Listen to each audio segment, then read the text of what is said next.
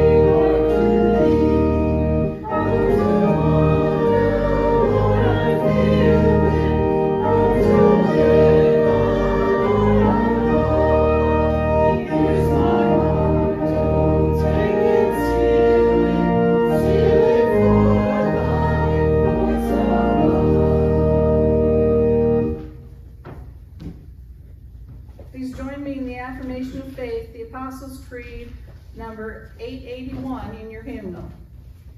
I believe in God the Father Almighty, maker of heaven and earth, and in Jesus Christ, his only Son, our Lord, who was conceived by the Holy Spirit, born of the Virgin Mary, suffered under Pontius Pilate, was crucified, dead, and buried. The third day he rose from the dead. He ascended into heaven, and sitteth at the right hand of God the Father Almighty. From thence he shall come to judge the quick and the dead. I believe in the Holy Spirit, the Holy Catholic Church, the communion of saints, the forgiveness of sins, the resurrection of the body, and the life everlasting. Amen. You may be seated as we turn to the Lord in prayer.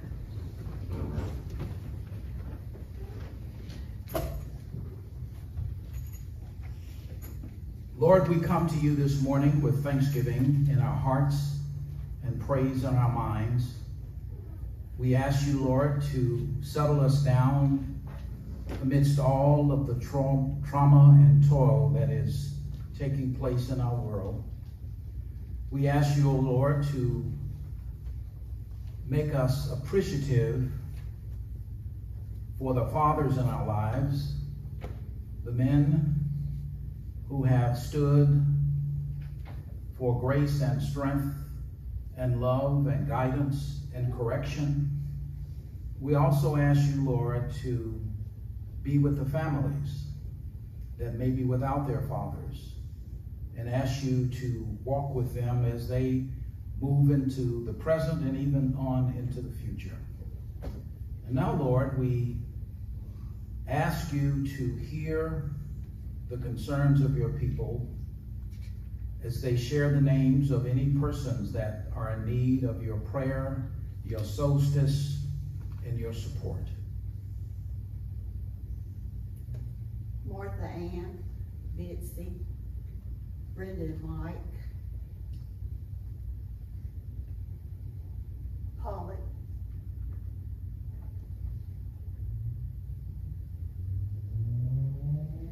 Lisa and Barbara,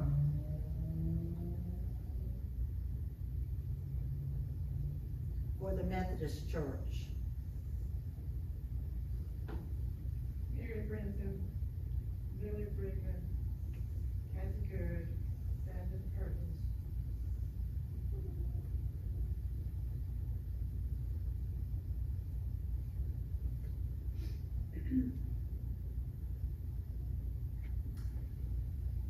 Lord, for these names and those names that are now being whispered by those that are in the congregation, we ask your ever-present guidance, your ever-present direction, your ever-present support,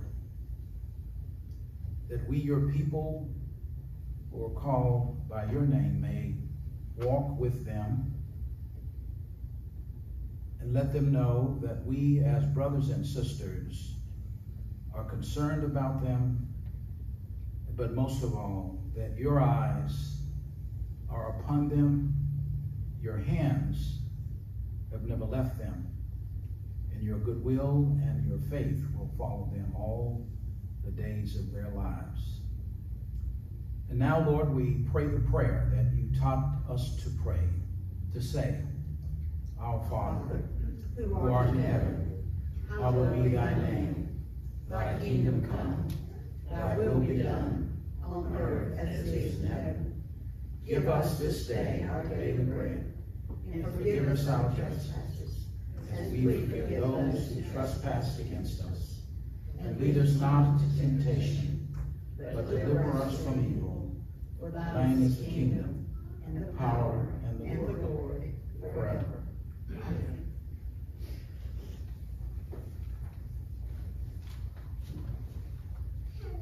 Now let's stand to sing the hymn of preparation, Lord, I Want to Be a Christian, number 402. I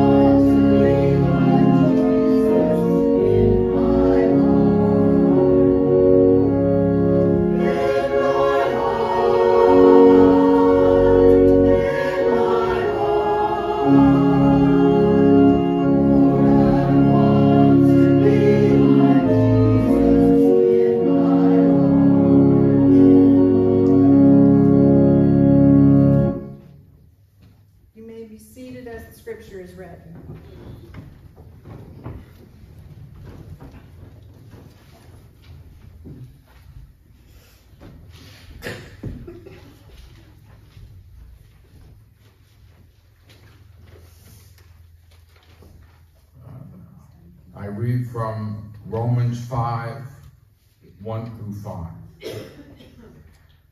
Therefore, since we've been made righteous through his faithfulness, we have peace with God through our Lord Jesus Christ. We have access by faith into this grace in which we stand through him, and we boast in the hope of God's glory. But not only that, we even take pride in our problems, because we know that trouble produces endurance, endurance produces character, and character produces hope. This hope doesn't put us to shame, because the love of God has been poured out in our hearts through the Holy Spirit who has been given to us. The word of God for the people of God. Thanks be to God.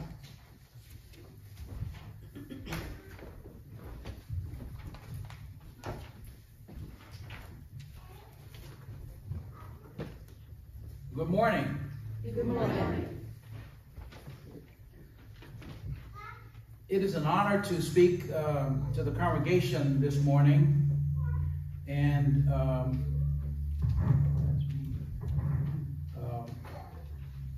your pastor and his associate, and I bring you greetings from Hood Theological Seminary, from the faculty and staff and students of our seminary, and where we are preparing women and men for bold, creative leadership for the Christian church for a diverse world. And I want to express appreciation to your pastor, Dr. Craig Suffer, who has blessed our student body with a few clergy robes that he donated to the seminary, that he came and donated to the seminary and introduced himself to me a few months ago. And those are being made good use. So I asked you to join me this morning, and he told me I had about an hour to preach. Is that right? Oh, you're laughing, so you said right.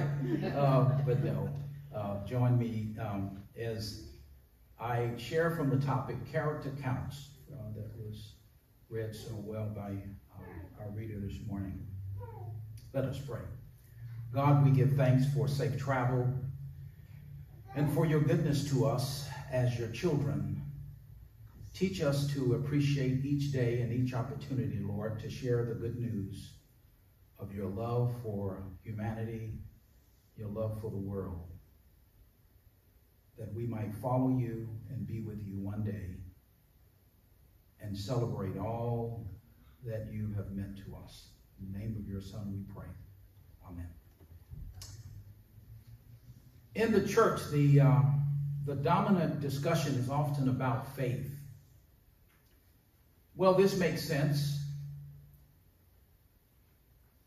in most houses of worship.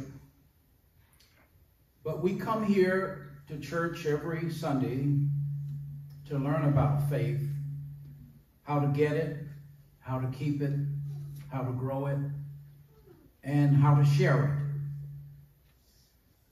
I believe life gets better when we have good faith, more than good religion. Those things are different, having faith and having religion. Faith is a powerful thing. Jesus said it is not how much you have, but it is the quality of faith that you have that makes a difference. So whether you possess a lot of it, it's important to have a little faith. In the Gospel of Matthew, in the 17th chapter, in the 20th verse, Jesus says, "For truly I say to you, if you have faith the size of a mustard seed, you can say to this mountain, move, and nothing will be impossible for you." This is a quality of faith that is often rarely obtained.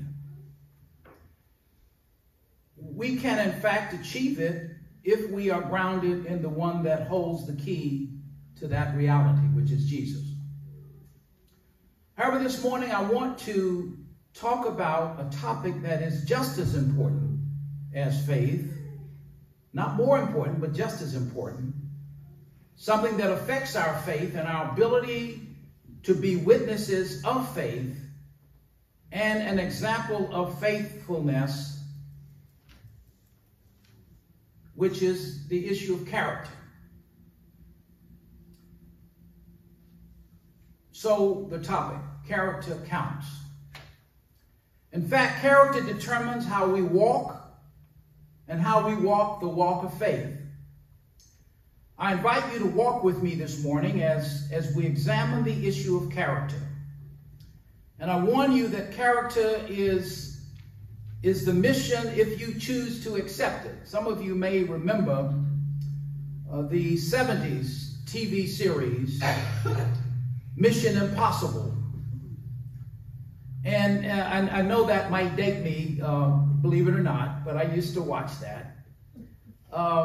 But I want to talk about the updated, not the updated version with Tom Cruise, which I'm sure you're familiar with. But the notion here is the same. The challenge is the same. That is, I believe as people of faith, God gives us a special mission. And it's a mission that involves high security. And it's often, I believe, God makes us secret agents in the world.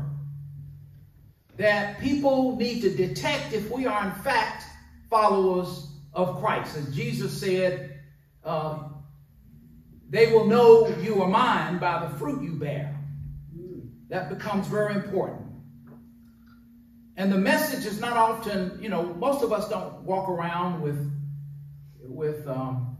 messages on our forehead saying, I'm a Christian. But the reality is, it is important, I think Jesus says, the world will know you are Christians by my love. And again, character comes into play at that point. The Apostle Paul is conveying a message of peace and hope. And as he builds and his point for convincing his audience, his hearers, and his instructions, the cornerstone of his mission is saying it is grace through faith. Each of us has to encounter it, has to bear it. And I speculate that Paul's words to the Roman community of believers, that he says to them in this scripture that was read earlier, glory in your suffering. Now that's not a very encouraging word, but he said we should be happy about our suffering because it affirms, he's saying, the difficulties that we encounter should say something about the fact that we are, in fact, following one who has really come to the earth to make peace.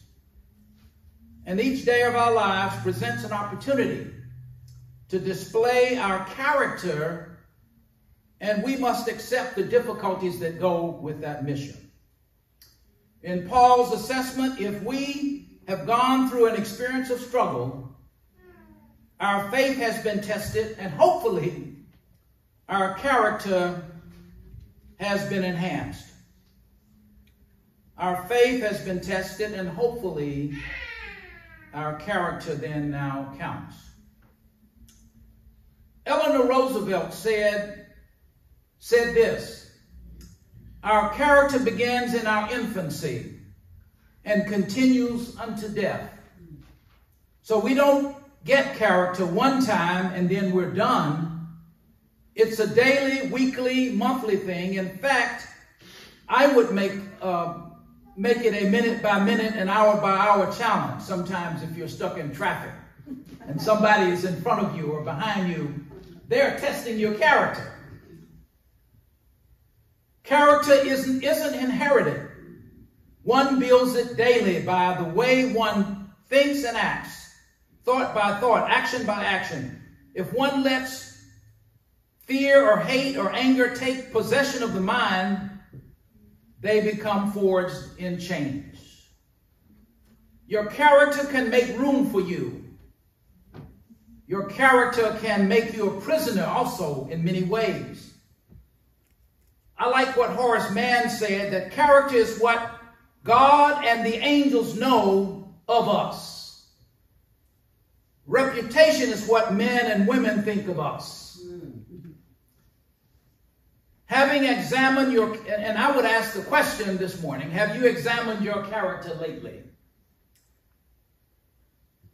Character goes deeper than the skin that bears tattoo messages sometimes. Character extends beyond the colorful, elegant designer clothes that we wear. Character speaks louder and more clearly than the words that are spoken, and by any religious or political or professional leader. Character is an inside job, and I think it sits in our hearts along with faith. As we talked about earlier, that faith is important. Character is right there behind, walking right behind.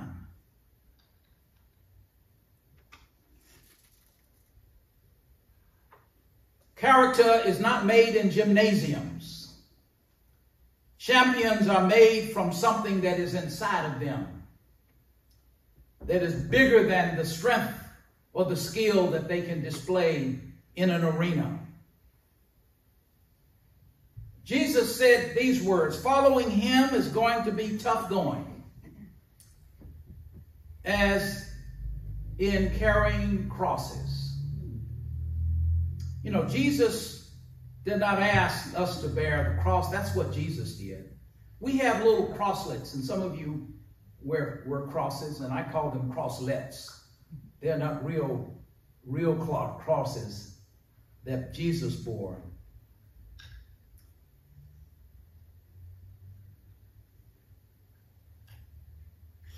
So what's ahead for the person of faith?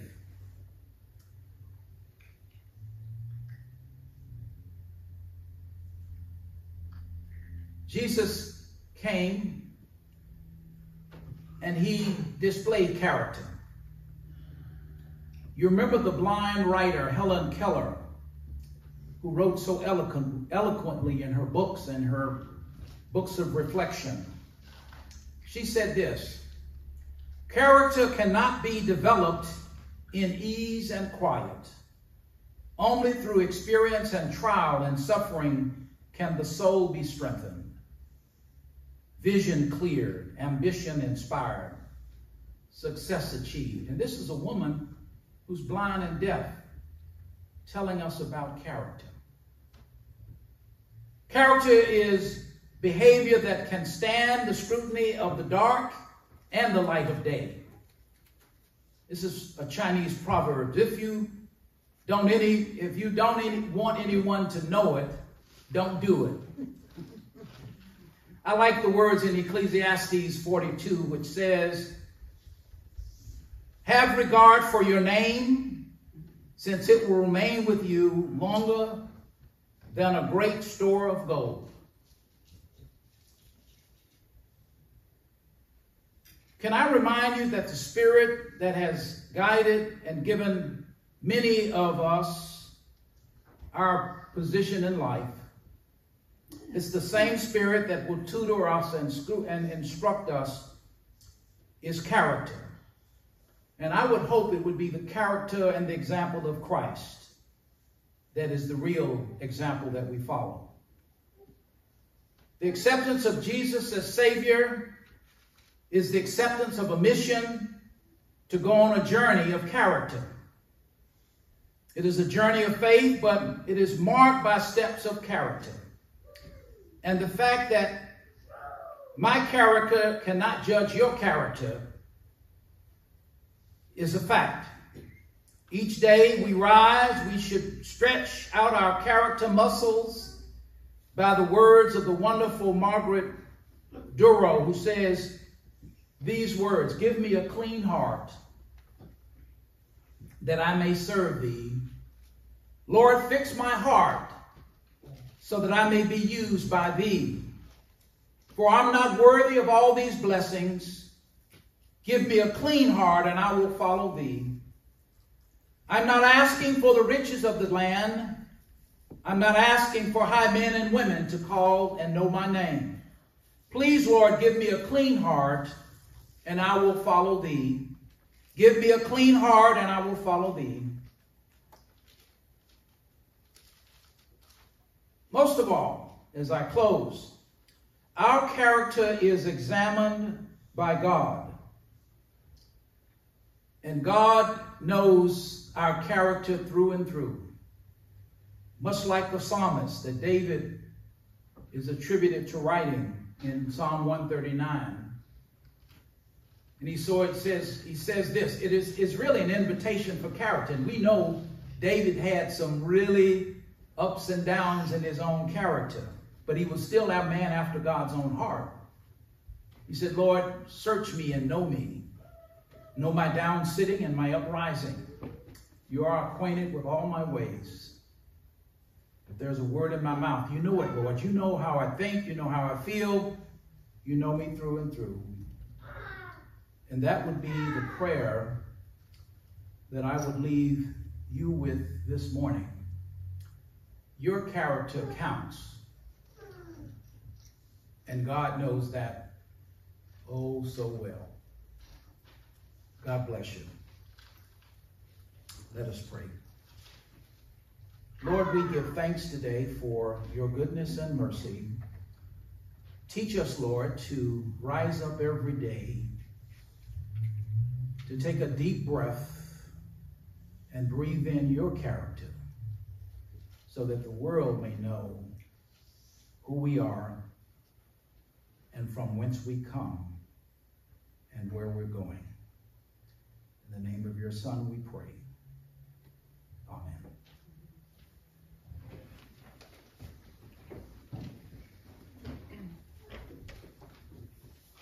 Now let's stand and sing hymn number 369, Blessed Assurance.